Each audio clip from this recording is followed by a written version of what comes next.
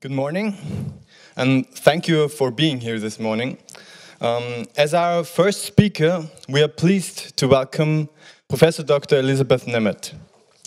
Now, Elisabeth Nemeth studied philosophy, psychology, and Catholic theology on the University of Vienna. 1981, she finished her doctor in philosophy here. And in 1999, she got habilitated on the Faculty of Philosophy. From 2012 to 2016, she was Dean of the Faculty of Philosophy. And today, Professor Nemeth is going to share her expert opinion on the role of science in democratic decision-making with us. So please focus on her talk and help me giving her a warm welcome. Professor Nemeth.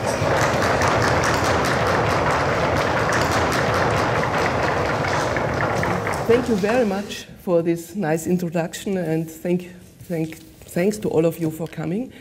I had no idea how many people would attend this talk, and therefore, I think the number of handouts I prepared is not big enough. I prepared 25 handouts. They should have been circulated already. Please share the slides. Don't be afraid. I will not read all of them. This is partly helping you to follow some of the quotations first, and second, material for contemplation if you want to. This overview, I don't have a real PowerPoint presentation. It's just the structure of my talk and the handouts. Okay, I don't like the quotes, the many quotes on the screen, and therefore I prepared the handouts. And this is going to be the structure of my talk, and you can follow it this way. So I'm coming to my first point. Which was also already announced in the abstract. Harry Collins, he's a well-known sociologist of science in Great Britain, and his collaborators distinguish three waves of science studies during the second half of the 20th century, each of which involves a specific way of looking at the relationships between scientific knowledge and political decision-making. Wave one he calls positivism, which is in his scale from 1950 to Kuhn. Wave two he calls social constructivism from Kuhn to 2000. And wave three is from 2000, which is Collins' own project to develop what they call a normative theory of expertise and decision-making. Now I come to my first quote you find in your handout. I will read it. In the 1950s and 1960s, social scientists generally aimed at understanding, explaining, and effectively reinforcing the success of the sciences rather than questioning their basis. Because the sciences were thought of esoteric and as well as authoritative, it was inconceivable that decision-making in matters that involved science and technology could travel in any other direction than from the top down, end of quote. In contrast to what Collins calls the positivistic view, the second wave stressed that science was a social activity that depends heavily on extra scientific factors. The social constructivist's description of science was much richer than that of wave one. It was based on careful observation, Collins argues, and a relativist methodology. Wave two took a completely different stance than wave one on the role science can and ought to play in political decision-making. It criticized top-down decision-making and pled for including the democratic public in science and technology-related decision-making. However, wave two brought about a particular problem, and this is now the problem on which Collins is focusing since 2000. I quote, by emphasizing the ways in which scientific knowledge is like other forms of knowledge, sociologists have become uncertain about how to speak about what makes it different. In much the same way, they have become unable to distinguish between experts and non-experts. End of quote. Therefore, it became almost impossible to spell out what the sciences, respectively the experts' specific role in political decision-making is and what it ought to be. I'm sorry, I'm a bit sick and therefore I have difficulties to speak. Sorry about that. It is this problem Collins and his collaborators set out to solve. They want to give a normative theory of scientific expertise which can spell out, first, what makes science different from other forms of knowledge, and second, why this specificity justifies a specific role of science and technology in political decision-making. Now I come to my third quote, again from Collins. Wave 3 involves finding a special rationale for science and technology, even while we accept the findings of Wave 2, namely that science and technology are much more ordinary than we once thought. End of quote. Today, I would like to put this project in a historical perspective by confronting it with Otto Neurath's article from 1913, in which he discussed surprisingly similar issues. The article is called The Lost Wanderer of Cartesius and the Auxiliary Motive on the Psychology of Decision. It is from 1913. I will put the main focus on the philosophical and at the same time sociological diagnosis which Neurath made in 1913 and contrast it with Collins' views from 2002. That is to say that I will focus on the way they describe the problems they want to respond to. So I come to Otto Neurath and the Lost Wanderers of Cartesius. Let's have a look on this article. In its first part, Neurath makes some points which sound as if they were taken from a manifesto of what Collins calls Wave 2 of social science studies. At the beginning of his paper, Neurath quotes a long paragraph from Descartes' Discours de la méthode, which you find on your handout. I will not read it, only the beginning, in which Descartes presents the famous 4 maxims which he decided to follow in his moral and social life while he was searching for truth.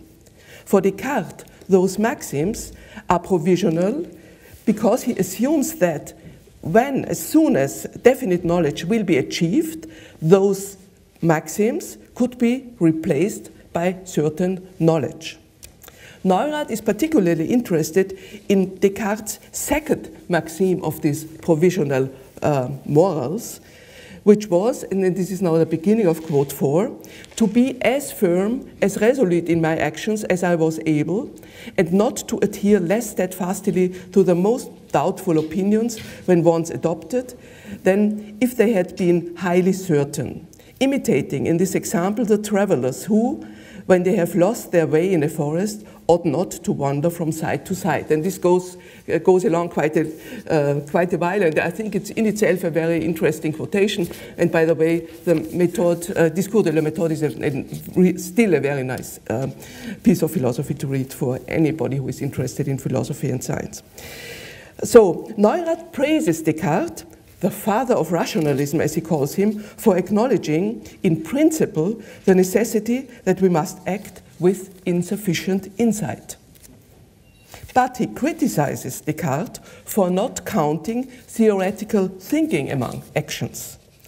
While Descartes made a sharp distinction between thinking and action, Neurath argues the differences between thinking and action are only of degree, as he says. And now quote 5, it was a fundamental error of Descartes that he believed that only in the practical field could he not dispense with provisional rules. Thinking too needs preliminary rules in more than one respect. The first reason that Neurath gives for this necessity of provisional rules even in thinking, is that The limited span of life already urges us ahead. But there are also more fundamental objections, and this is now my quote 6, to the Cartesian view. Whoever wants to create a worldview or a scientific system must operate with doubtful premises. Each attempt to create a world picture by starting from a tabula rasa and making a series of statements which are recognized as definitely true, and this was, of course, Descartes' project, is necessarily full of trickeries. The phenomena that we encounter are so much interconnected that they cannot be described by a one-dimensional chain of statements. The correctness of each statement is related to that of all others. It is absolutely impossible to formulate a single statement about the world without making tacit use at the same time of countless others. Also, we cannot express any statement without applying all of our preceding concept formation. We can vary the world of concept present in us, but we cannot discard it. Each attempt to renew it from the bottom up is by its very nature a child of the concepts at hand. This paragraph of Neurath's 1913 paper has become quite famous during the last decades amongst philosophers who have reconstructed the history and philosophy of logical empiricism. However, the philosophical historical research focused almost entirely on the epistemological impact of Neurath's article, but not on the way it addressed the relationships between science and political decision-making. However, if we look at the actual paper, we see that the epistemological part, though very important, is relatively short, only 1/3 of the article. When we take the whole article into account, it becomes quite clear that Neurath was not interested in questions of philosophy of science as such, but rather in the way they matter in a broader context. Let me put in a nutshell what, from my point of view, Neurath's Descartes paper aims at. It refuses a particular concept of rationality, which he calls pseudo-rationalism, and which, in his opinion, plays a destructive role, plays a destructive role in modern societies. There are four points I would like to stress, and just as an overview. First, decisionism is a legitimate, limiting case of rational behavior. Modern life conditions suggest a wrong conception of rationality. This wrong conception is supported by the ideal of definitive truth, the ideal of Cartesian or Descartes, it's the same. This wrong conception is, and fourth, pseudo-rationalism might undercut the possibility of rational action in modern societies. So, I will first of all talk about the first of the 4 points. Neurath argues for accepting decisionism as a legitimate limiting case of rational behavior, both in the theoretical area and in everyday life. Decisionism, in Neurath's sense, means that under certain conditions we cannot avoid taking a decision even if we don't have any rational reasons for it. See the quote of Descartes. In this basic sense, decisionism might appear to go without saying. At least in everyday life we know this quite well. Yet, from the psychological point of view, Neurath argues, it is not obvious at all, particularly in modern societies. Therefore, he wants to deal with the question how such a resolution comes about empirically, a resolution without any rational base for decision. He focuses on a particular strategy of bringing about a resolution in cases in which we cannot reach a result by considering different possibilities of actions. This strategy consists in using a motive, now we are at quote 7, a motive, which has nothing to do, this is a quote now, with the concrete aims in question. He calls it the auxiliary motive, because it is an aid to the vacillating, so to speak. The auxiliary motive appears in its purest forms as drawing of lots. I can skip the other parts of the quotation. And now Neurath's main idea here is that in modern societies, this type of auxiliary motives is not very popular. Why? And now I come to this second point.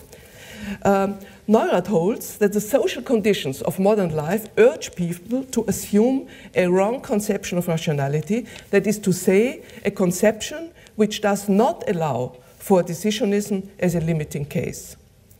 Note that for Neurath, the auxiliary motive never replaces rational consideration of pros and cons. Neurath wants it only to be introduced where such consideration does not lead to any result. Note that this can happen in both traditional and modern societies. Now this is in quote 8. I will not read all of the quote 8, but just a part.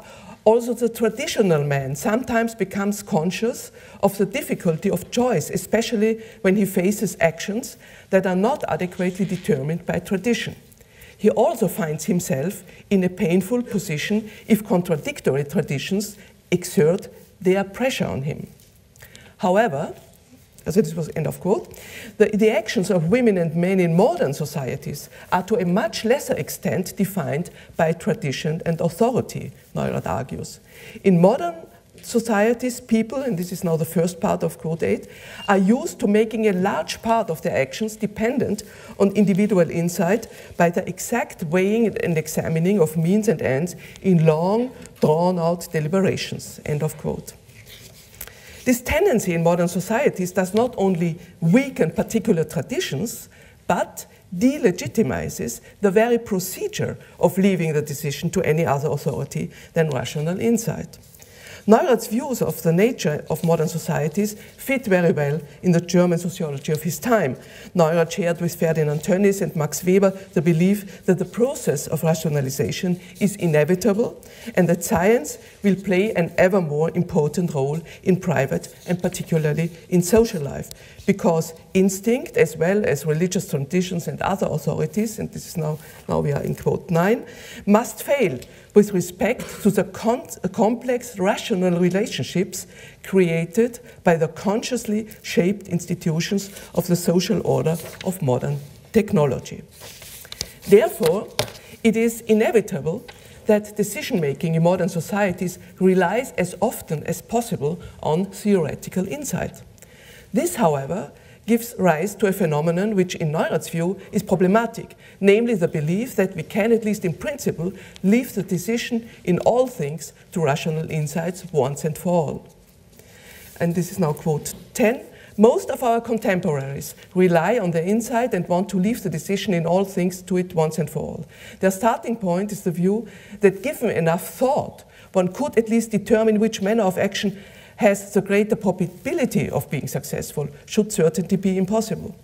That there are cases in which one faces several possibilities of action quite helplessly is denied or declared so highly improbable that no sensible man need give it further thought.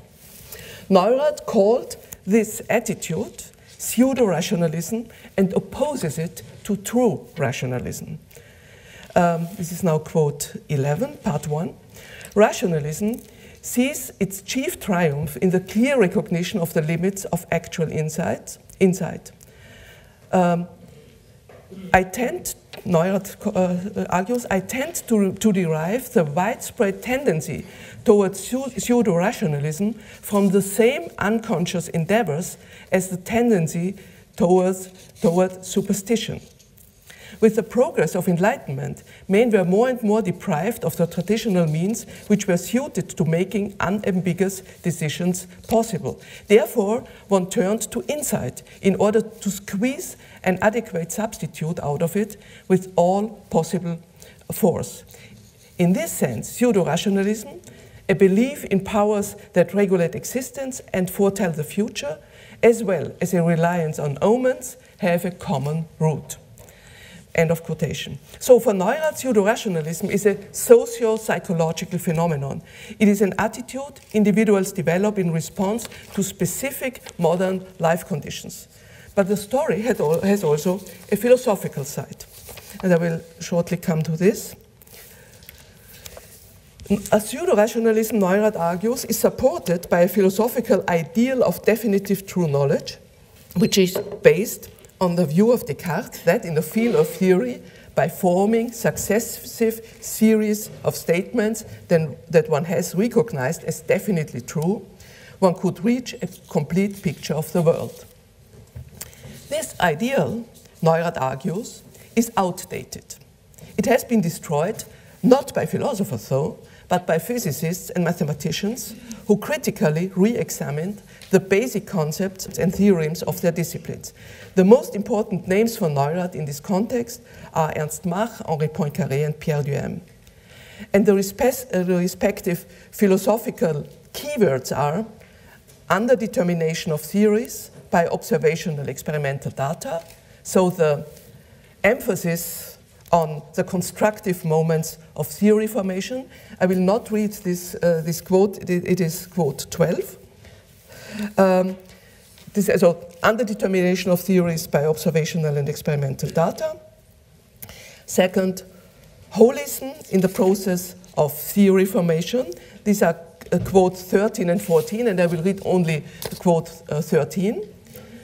And this is from a really very, very nice, nice article by Rudolf Haller, the important philosopher of science in Austria, who has died several years ago. And he did a really very good, and maybe I can even this, you said that we could put some things on the net. Maybe I could give you a copy of this very good article on the discussions that the so-called First Vienna Circle had before World War I, and where especially the physicist Philipp Frank and Otto Neurath, who was a sociologist and economist, played an important role. And I take now these quotations to characterize the philosophical main points from this really good article of Haller. So the quote 13 is, first, the idea of holism is that first, there is no experimentum crucis which could decide the correctness of truth of one of two theories between we may choose for the explanation of one and the same phenomenon.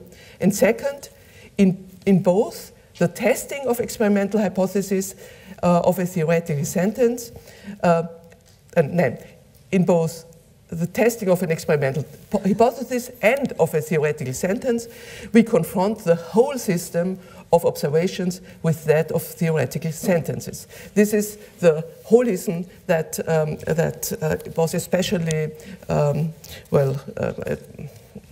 for which especially Pierre Duhem has found the most famous formulation. The next point would be the conventionalist interpretation of theories. Here, the name of Henri Poincaré is the most important one. Yes, this you find in quote 15, which in principle says that different axiom systems can be used for the description of the same structure, and the criterion of the selection of theoretical sentences can finally only be pragmatic, simplicity, convenience, etc. So this is this. So we had this holism. Now we have conventionalism, and I will read the next quote, 16, because there I think Haller finds a very good formulation for the conclusion that is drawn from what I have said until now, namely about randomness and caprice in the formation of theories, as Neurath, Haller calls it. The quotation 16 is the following. If then there is no logical, deductive, or empirical, inductive necessity of preference in these most important steps in theory construction, namely the selection of hypotheses, if, as in the pragmatic conception of truth, subjective attitudes and circumstances form the criteria, then we must admit the place of randomness and caprice in the formation of theories. Many see in this the danger of a conventionalist interpretation of scientific research.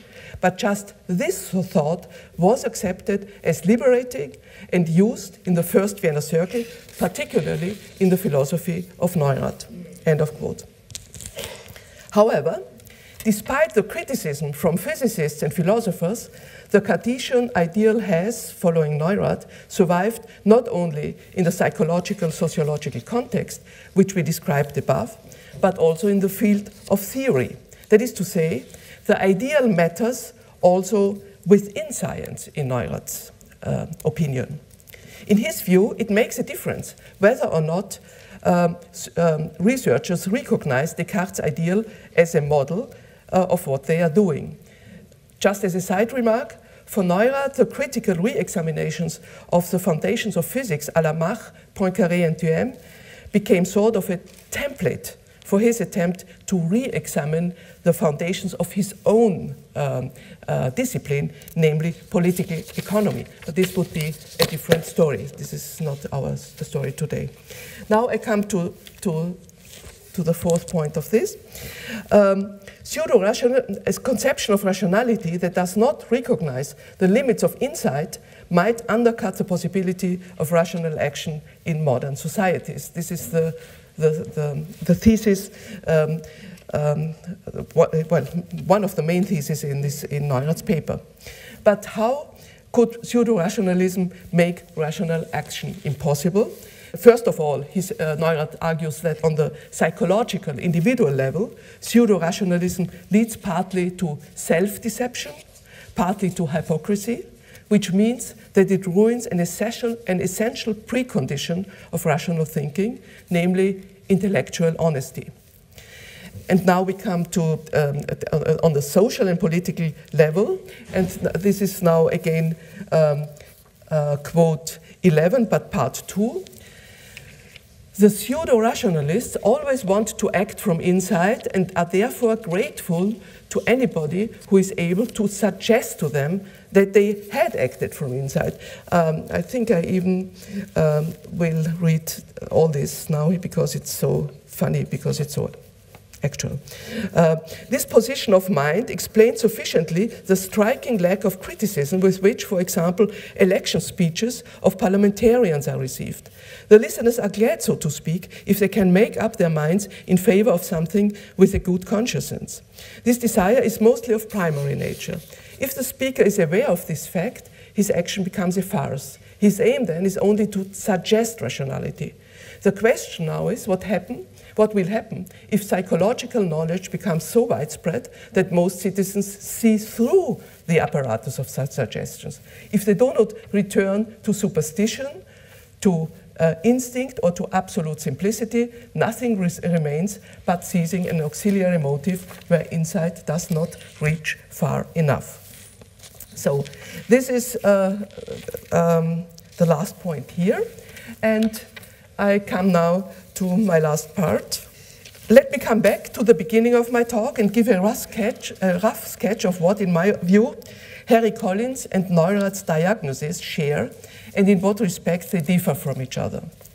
First, what Neurath observed as a tendency of modern societies in general, namely to put science in an authoritative position in political decision-making, has, in Collins' diagnosis, become a historical reality during the 1950s and 1960s. Maybe this is a point which I should stress because it has, I realize only now, it has not been explicit enough.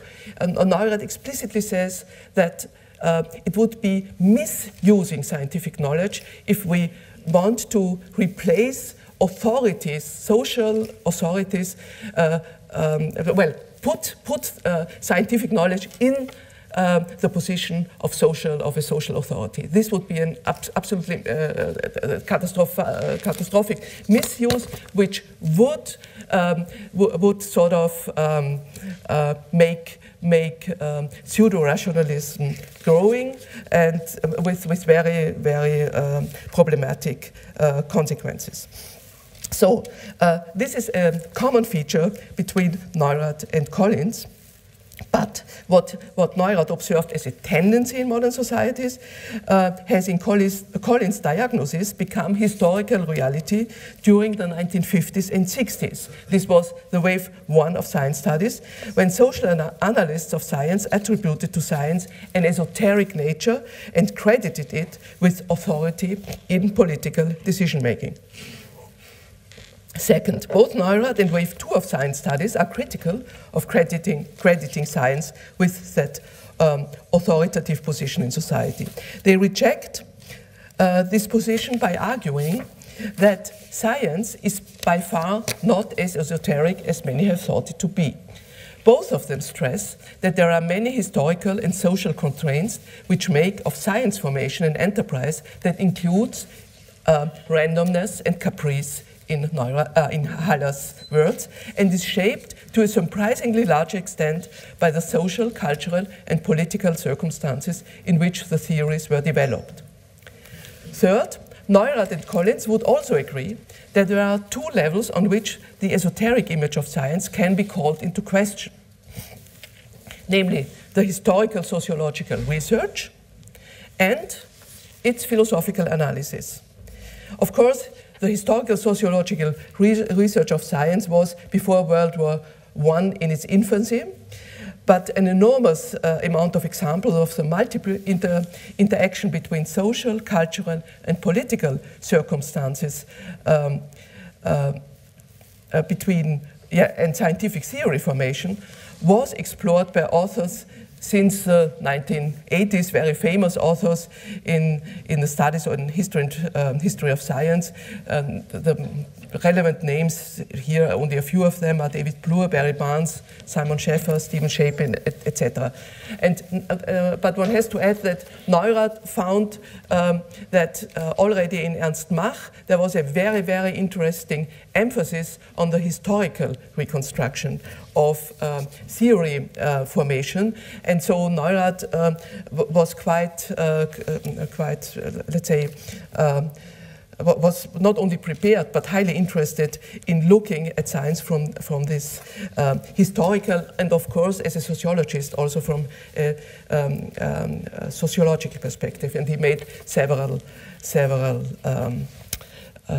suggestions for this. Now I come to my yes, and the philosophical arguments, of course, both of them accept that also philosophical analysis shows that this image, esoteric image of science that excludes social constraints are wrong. And there, of course, for Neurath, the most important names were Marthuem and Poincaré, and for Collins it was Thomas Kuhn's book on scientific revolutions, which, as you might know, has more affiliation with Neurath and logical empiricism than normally is known. The first version of this book appeared in the Encyclopedia of Unified Science, which was initiated, founded, and coordinated by Otto Neurath. Not in '62 anymore, because Neurath died in 45. But there's and Neurath had for this encyclopedia a very strong emphasis on the history of science. So there is a clear connection. The fourth point of commonalities is what they share is the normative dimension. Both of them are concerned about the role that scientific expertise ought to play in political decision-making. So Collins' ideas on this subject are much more elaborated than Neurath's. Yet, in his theory of expertise and experience, Collins suggests an interesting distinction that shows how close his concerns and those of Neurath are. Collins distinguishes between two extreme formations of the relationship between scientific expertise and political decision-making. He calls it the technocratic regime and the technological populist regime. And this is now our, which one? Yes, the 17th, quote 17. Under a technocratic regime, the political phase would be dominated by the technical phase. One has to say that before this, he distinguished two phases, namely the political phase would be the phase in which the political procedure leads to a decision. The technical phase is characterized by that scientific procedures produce scientific expertise. So there are two phases, and just this is the background for this quotation. So.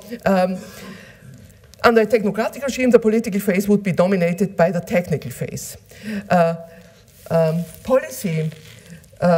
Policymakers, or those actors who act in the political phase, can neither ignore expert advice nor can they refuse to act upon it. Political decisions would become technical decisions. So this is technocratic regime. Under a technological populist regime, the roles would be reversed, and the influence of the technical phase upon the political phase would be negligible. Policymakers would be in a position not to only refuse to act upon expert advice, but also to ignore it altogether.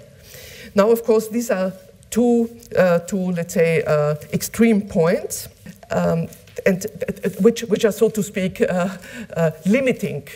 limiting cases of the many possible constellations in which these two phases can interact.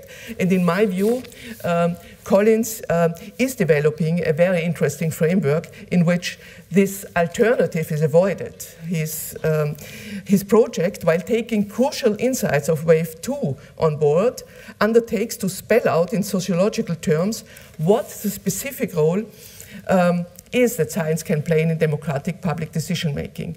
Given this sophisticated project, is there any interesting perspective we can adopt from Neurath still here? To begin with, there's a very simple point. Harry Collins' mind overestimates the social impact of both Wave 1 and Wave 2 of social science studies. This could have to do with the notorious overestimation we intellectuals have of the impact of our work. From Neurath's 1913 point of view, it is the inevitable process of the rationalization of society that tends to put science in an authoritative position and at the same time engenders that broad cultural phenomenon of pseudo-rationalism, which imperils true rationalism. Therefore, for Neurath, neither the tendency to put science in an authoritative position nor the tendency towards rationalism can be overcome once and for all. It is, to a certain extent, intrinsic to the modern condition.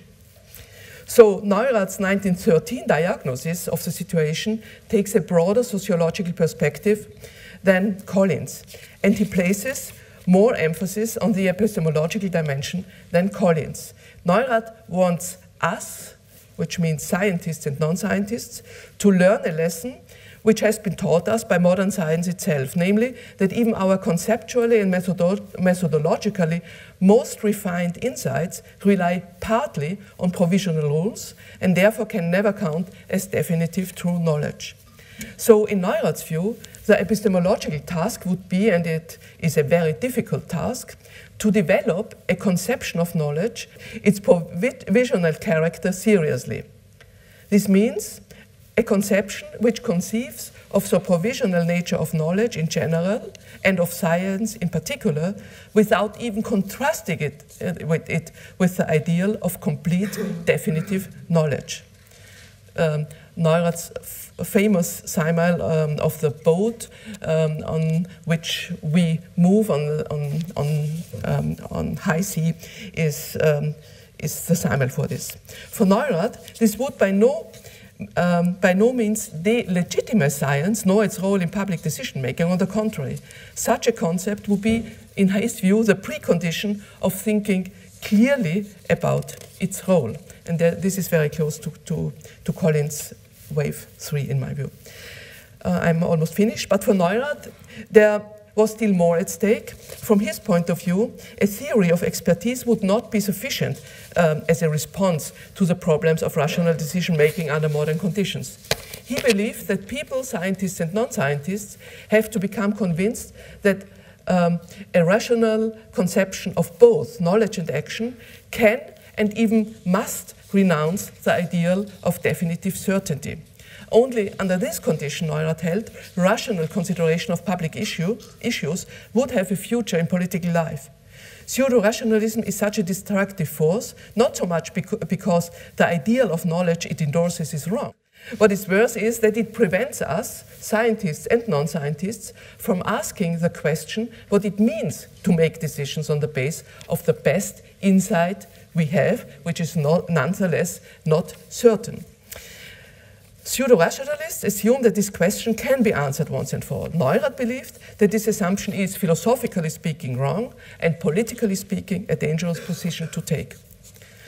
I think that much of Neurath's later work from the 1920s, the work which is much better known, of course, in the Wiener Circle, can be understood from this perspective, that he wanted to put this question on the table in both the scientific community and the public. His contributions to the debates of the Vienna Circle, on the one hand, can be interpreted as working on a conception of science that takes its intrinsically provisional nature as fundamental insight in epistemology and philosophy of science. Neurath's work on the visualization of sociological facts, on the other hand, intended to draw the attention of a broader public to that question. Neurath's international picture language can be seen as a tool for involving non-scientists and scientists in considering what it means to make decisions with the help of our best insight, even when this insight leaves us with more than one option. But this would be a too long story for today, and therefore I finish here.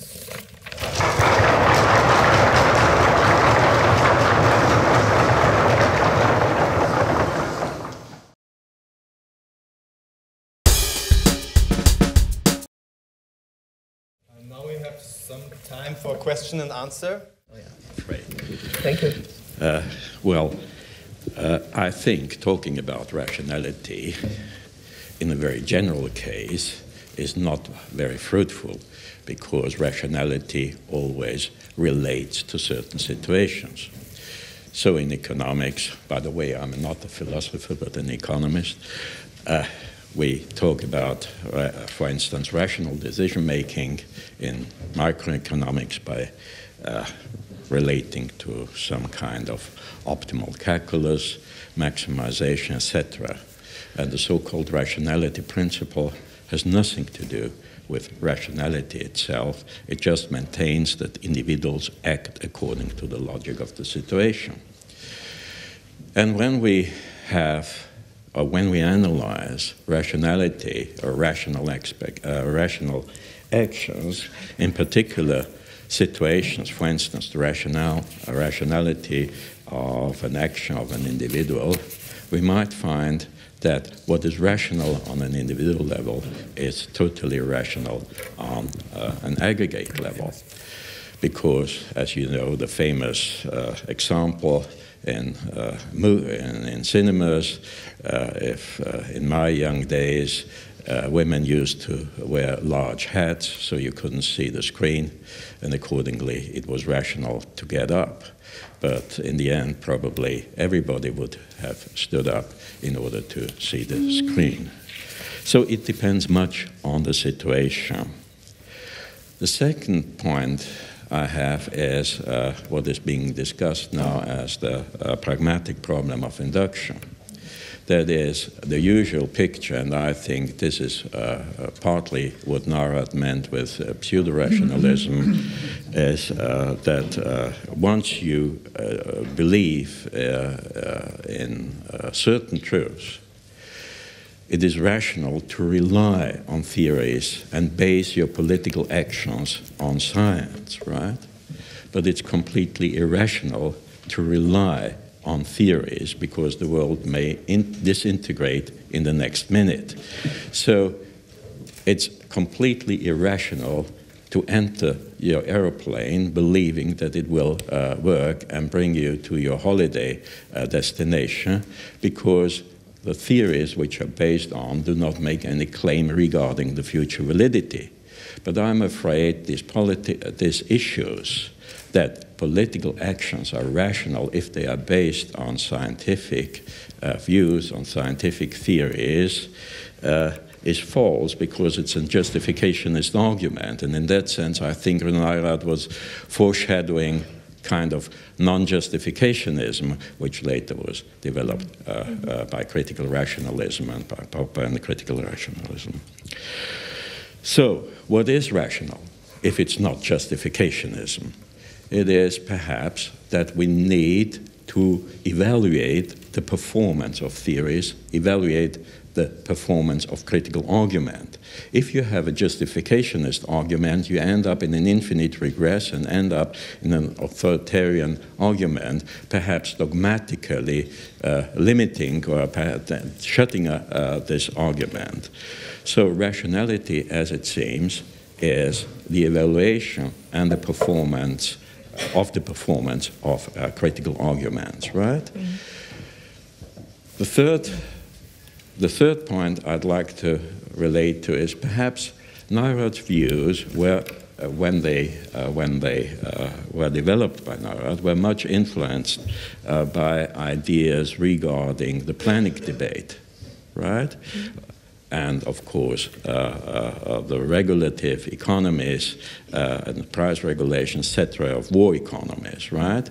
So probably within the planning debate, it was maintained that it is possible to design institutions for the well-being of humans and avoid that the chaotic situations raised by capitalism. Now, I was wondering whether this is not pseudo-rationalism and that Neurath may be confronted with this idea of pseudo-rationalism himself. Thank you very much. This is a lot. I will answer only well, I cannot answer every single point, but I will start with first of all, I think that you're absolutely right that talking about rationality on this general level is not very useful, but I tried to put it in so far in the context as Neurath. At least I find this an interesting diagnosis, to say there's a special, let's say, constellation in which individuals and societies are sort of deprived of authorities which help in cases where we cannot really say what the optimum option would be.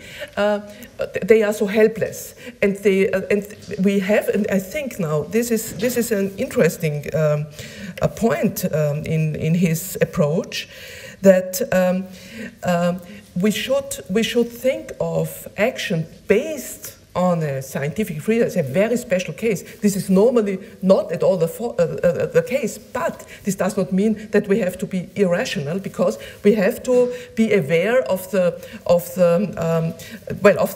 limits. And I think that, in fact, of course, there's a very strong relation with the debates in economics, and in my view, Neurath wanted to show that the planning measurements in society would be caught in a wrong let's say trend if it was led by the idea of optimization. It's not possible. It is you have, and this would also be the idea. There's a theoretical insight. We know what the best option would be for our planning measurements, and this is not the case. Instead, he thought that the specific expertise of the social scientist, in his case, would be developing different scenarios, which are, let's say, offered to the political players and discussed with them. He thought of this as a sort of interaction, I think. And I think in his view, the political side, the economist has more the role of somebody who has the tools to develop more scenarios than we normally think about, and then bring them into the discussion. And so I agree that this is the context, and of course, even this, what I referred to in my last part, even his ideas of his method of visualization had this aim. No? Of course, in a limited space. But well, thank you very much. Are there other questions? Yes, thanks. The question is possibly a bit related to the first one, because I found it very interesting that you contrasted this pseudo-rationalism notion, which is extremely famous and was used by Neurath in all kinds of citations, with rationality, and you said that there's not just this notion of pseudo-rationalism, but also a positive notion of rationalism in Neurath. And I was just unable to get exactly what kind of rationality notion this might be. For example, in comparison with Carnap. Because in the case of Carnap, if you call Carnap a logical empiricist, then it's kind of simple to understand why and in what sense he's a rationalist, because this is the logic part of the story. So he says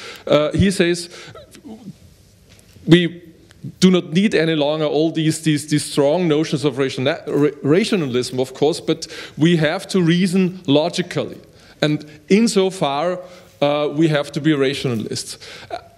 But this is a story I didn't find in Neurath, at least not in such a positive sense. So what is the rationalism part in Neurath if it is not logical reasoning? It's a good question. Of course, you are right. Neurath was even skeptical about too much formalism. He was very unhappy about the trend in the 1930s and 40s that logical empiricism would be reduced more and more to logical analysis of science, and this was one of the reasons why he wanted to empower the historical and sociological perspective. I think that. There is this quote: "True rationalism is this." It's in fact it's a bit Kantian, I would say. No, it's being aware of how far you come with theoretical insight, and try to see as exactly as possible how far this goes. And as Karl mentioned, this is very important for him in the theory of planning and in theory of economics, because he argued against the idea of the Lust maximum of utilitarianism, that it would be a good idea to take this as an ideal. He argued against, let's say, measuring different actions by monetary units, by units of pleasure and so on, because he thought we should not think of let's say rational decisions in this maximizing and optimizing framework, because this is a sort of let's say it's a negative. It's more of a negative input into our thinking about what we are able to do in relation to between our theoretical insight and concrete planning. I think it is not a positive idea of rationalism in the sense that you can spell out certain features and then this is now rational, guaranteed rationally, but it's more a behavior that deals with the problem of how to get to the best insight and how to use it, and there being aware of the constraints, the social ones, the historical ones, and so on. Okay. Okay. One last question.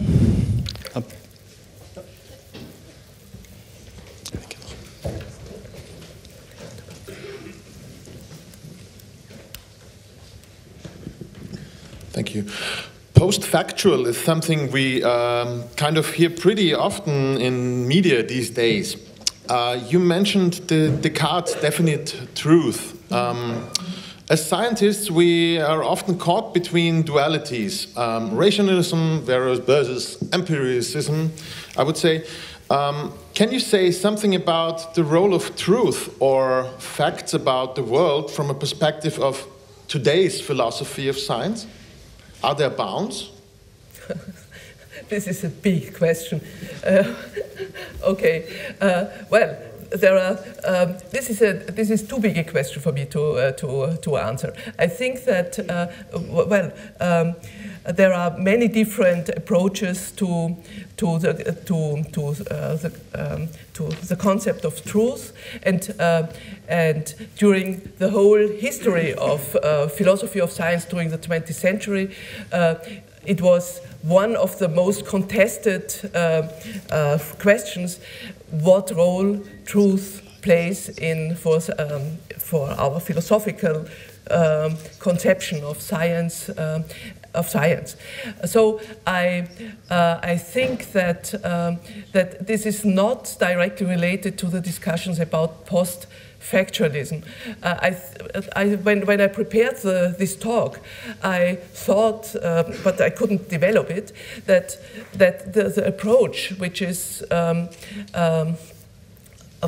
both authors, which I addressed, of Neurath and of Collins, could be quite helpful to address questions that arise in these debates on post-factual, because on the one hand they accept that there are no simple facts from which we derive our theoretical insight, something like this. There is always a constructive moment in it, and so on. And on the other hand, they try to think about what the specific way science orders and reconstructs the reality in which we live can contribute to a public understanding of our world, which is not at all so. Doesn't go without saying how this would work, and therefore I think I couldn't say much about this. In Collins' approach, there is a very interesting setting in which he argues that in democracies it is very important to have in public decision-making the type of input that science produces. This does not mean that this input can be, let's say, the reference for the last decision. This is not the case, because there is a social setting in which also discussions are legitimate about whether or not one wants to apply or not apply certain results that science has produced. This must be possible in principle, but it must be openly discussed, and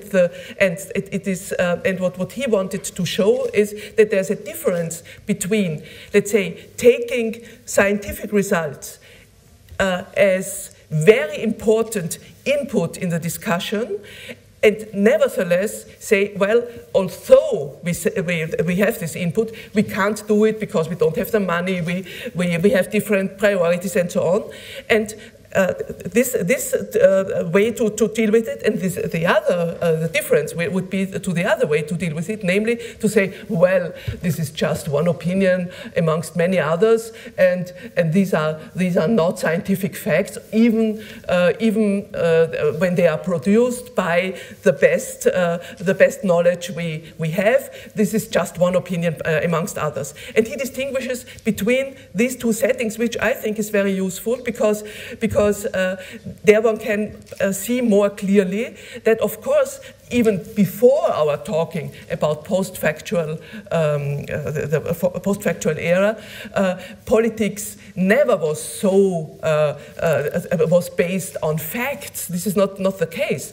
So there's a sort of misconception of the whole situation quite often involved, I think, and I think that from both Neurath and Collins' point of view, one has, let's say, more instruments to think about how this relation could work, and as Carl Milford said before, it would be a wrong idea to think about the result, even the best result of a theoretical insight, as what can lead political action. There is a much more complicated relation between, and to fight this, I think, pseudo-rationalism, which Neurath meant, but also what we see now today, would be to be very clear about this interesting relationship, and not so to simplify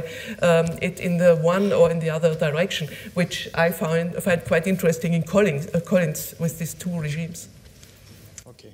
Let's thank Professor Nemeth again.